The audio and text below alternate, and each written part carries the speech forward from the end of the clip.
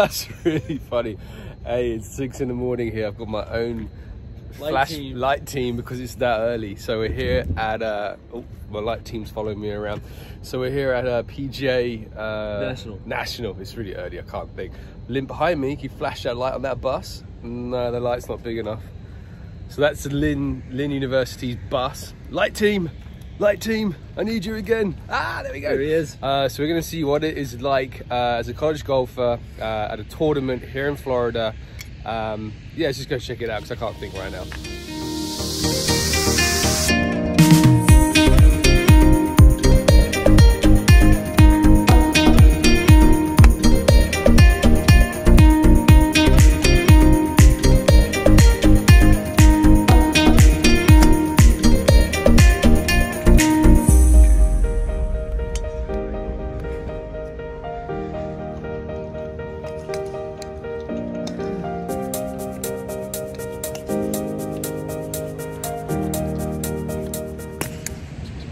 Hey guys, we're here on the range at the Sharks Invitational here in Palm Beach Gardens, Florida. This is the famous course they play the Honda Classic. This is a Division II and an NAIA tournament. We've got schools like Kaiser here, NSU, which is actually sponsoring the tournament. We've got Lynn University, Embry-Riddle, and actually one of our clients here, you see him in the background, Bo, is hitting some balls on the range right now. We've got about actually 15% of the field are actually our ASM clients. So it's good to see them come and hang out. It's one of the advantages of being here in South Florida is that we're so close, we can come to these tournaments, meet our clients and see how they're doing, progressing to the next stage, which is Pro Tour golf, which I know they all want to do. So we're going to go check it out, see how they're playing, go on the course a bit, and show you what a kind of a tournament looks like at Division II NAIA level.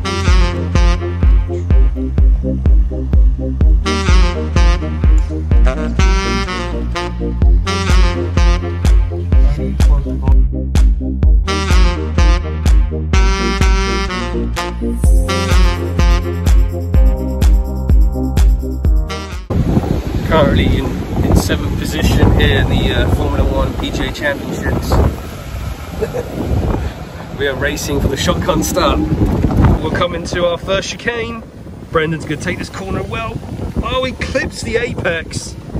Nicely done, Brendan, nicely done. Now it's a straight, we're doing 200 miles an hour. 200 miles an hour. It's going to change gear to second. Oh, we're hitting some traffic. It's hard to overtake on this circuit.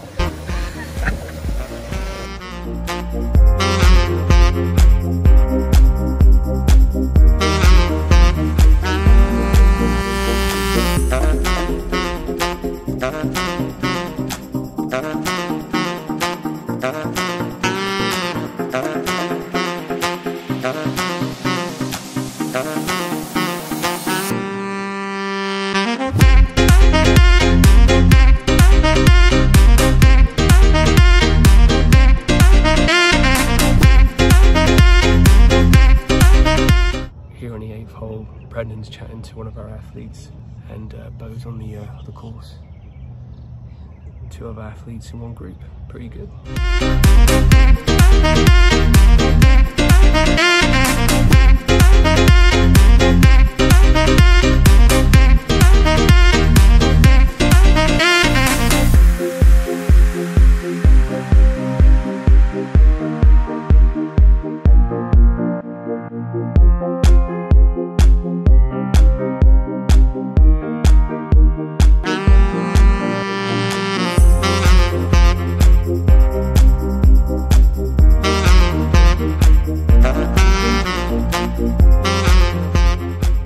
How you finding the golf, mate?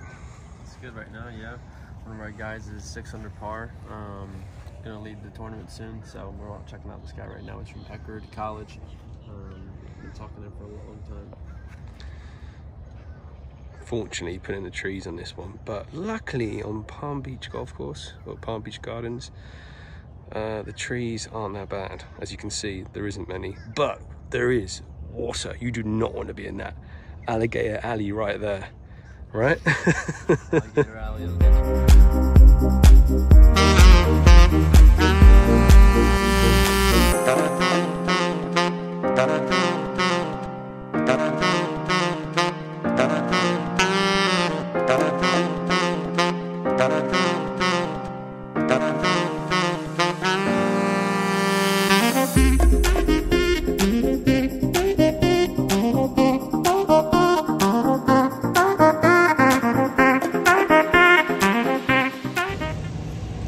the 10th hole in the PGA here for the Sharks Invitational.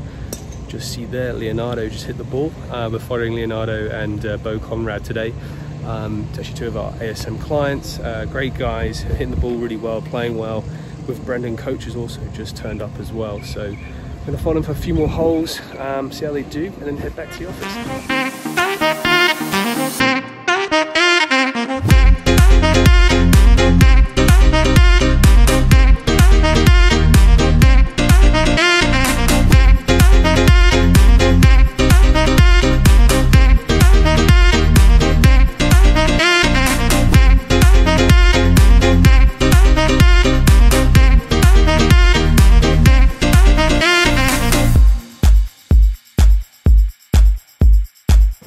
Alright, so we're just heading back to the office now. Just gonna catch a ride from Brendan. I'm gonna get in the car. So basically, a lot of you are probably wondering, okay, what is the difference between D1, D2, NAIA golf, junior college? How do I know if I'm good enough? And really, the standard today was really high. Like any of these players playing at this level today, Division 2, NAIA, these are probably the best Division 2 NAIA programs in the country. So actually, it's one of our partners, Johan Creek's Tennis Academy over there as well. There we go. There we go. So if you also play tennis, you can come to Johan Creek's Tennis Academy. Chime in, guys. So today, obviously, we're at Honda Classic, playing champion course. Yeah. So leading guy right now, 8 under par. So that's pretty good. Shows you the caliber level. Yeah. Yeah, the level's really high. I mean, like the standard's high.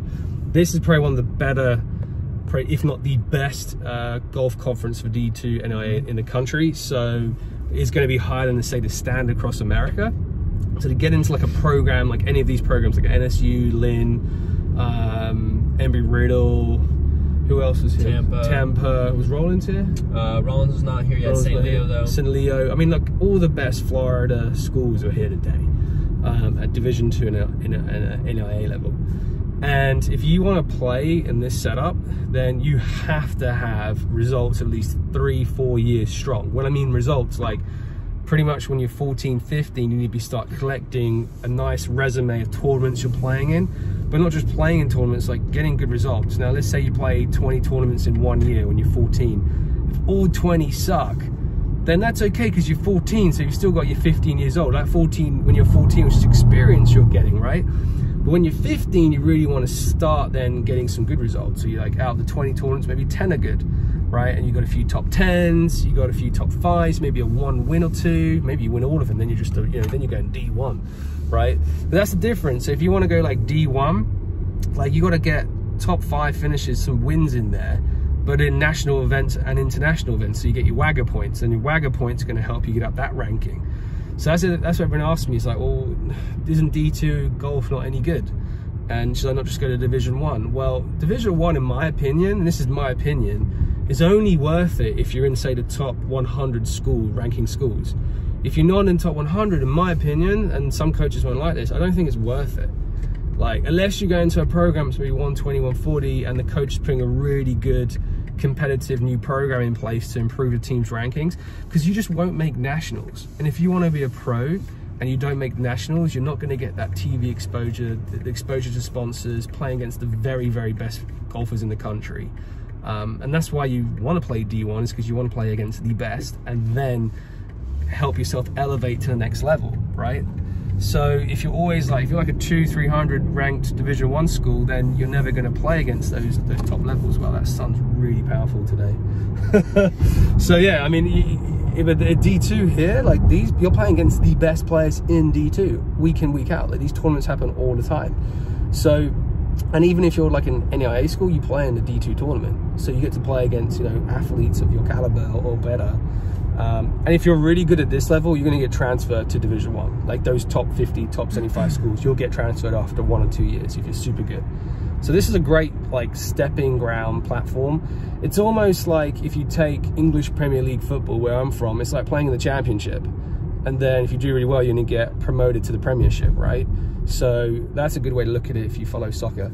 and you're from overseas to understand how these leagues kind of work out here in these divisions. So one way, yeah, you have to have the you have to have a good resume, and you got to start that 14, 15 for golf. If you don't have a good resume for 3-4 years, getting in one of these most competitive programs at Division 2, NAIA, even D1 is just going to be very difficult to do. That's why we like to work with you young, so we can start helping you put together a good competitive resume. The kind of second point is academics. Parents will love this point, right? So academic, that's what prevented me going to Stanford. So if I could like rewind time and do this again, I would definitely study better, because you could be a really good golfer. And I've got a couple of clients now in this predicament. They're really good golfers, but their academics are letting them down from getting into these really top schools because they won't let them in. Remember, this is university golf. It's not golf vacation, right? So if you don't qualify academically to that particular university, then they can't admit you. Doesn't matter how good of a golfer you are. You could be the best of all time, right? You could be the next Tiger Woods, but if you don't have the minimum grades, it doesn't work. You then have to choose a different university based on what they will take academically.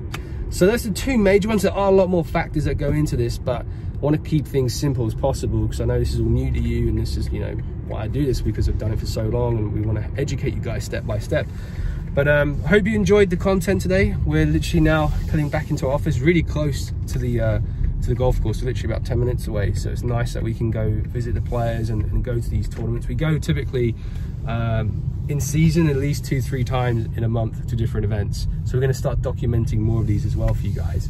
But anyway, take care, thanks for watching, and we'll see you next time. Bye.